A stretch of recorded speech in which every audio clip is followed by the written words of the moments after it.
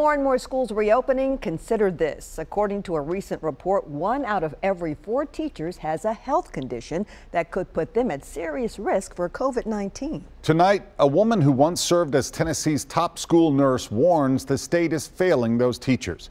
She spoke to News Channel 5 Chief Investigative Reporter Phil Williams. Phil.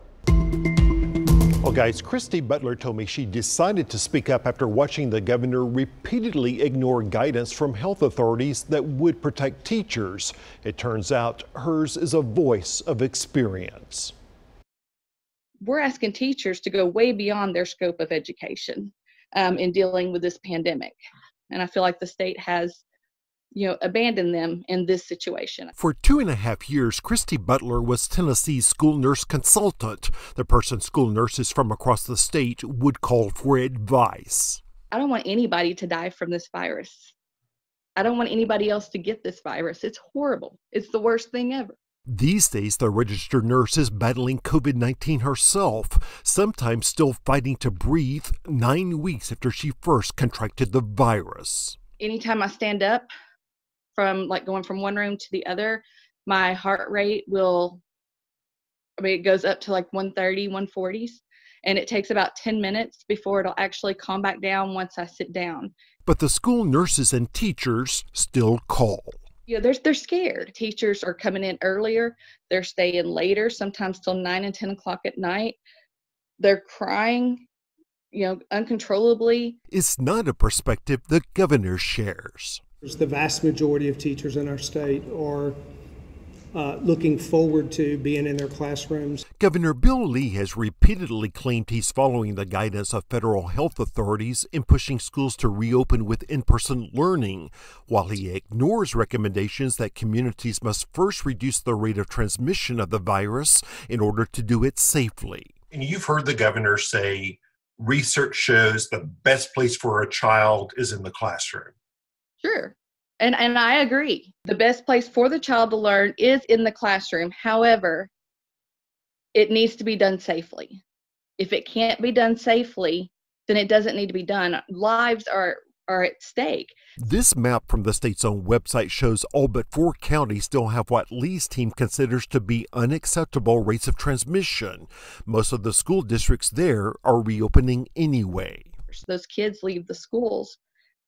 They go out into the community where all those numbers are. They're going to be bringing it right back into the school. You have to get those community numbers under control before they're back in school. Then you make that classroom as safe as possible by providing PPE for teachers. The governor has also claimed he's protecting teachers by distributing personal protective equipment. His idea of PPE: masks made out of sock material, which are designed to keep the person wearing the mask from spreading the virus themselves. That piece of personal protective equipment is a part of what we're providing.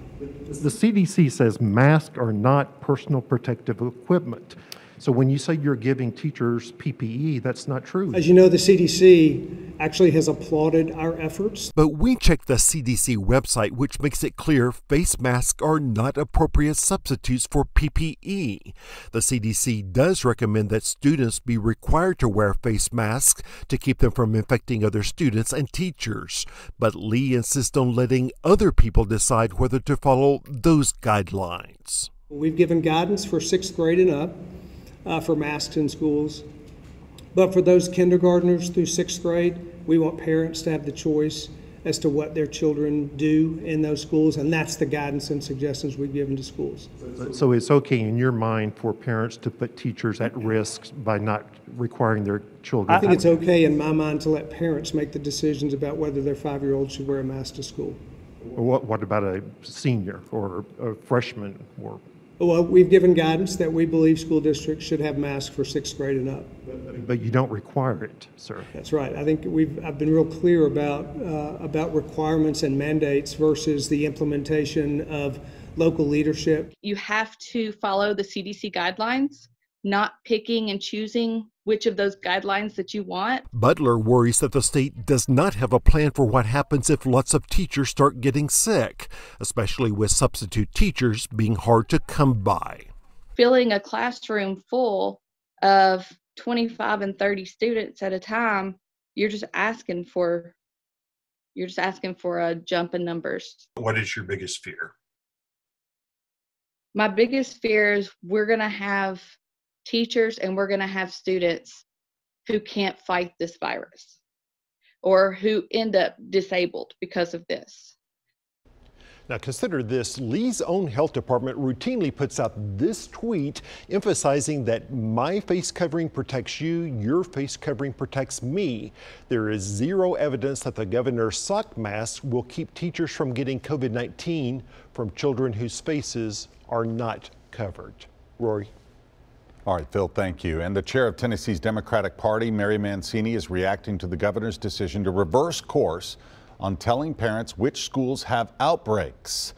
She says, in part, quote, we are in the middle of a deadly public health crisis, and parents, students, teachers, and school staff have a right to know if their peers are carriers or testing positive to the deadly virus, end quote. Meanwhile,